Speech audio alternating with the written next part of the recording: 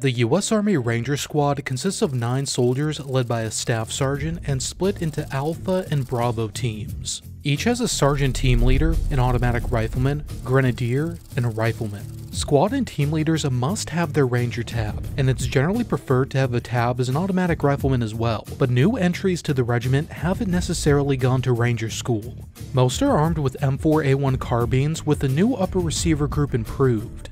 Team leaders are priority for the short 11.5-inch version due to their role leading the squad during breaches and assaults. One may also be armed with a pistol grip shotgun for breaching. The automatic riflemen man M249 LMGs with a Mark 27 as a sidearm. The Knights Armament Company LAMG is also at the regiment for evaluation. The Grenadiers man M320 grenade launchers, and M72 Laws are available for anti-structure and personnel work.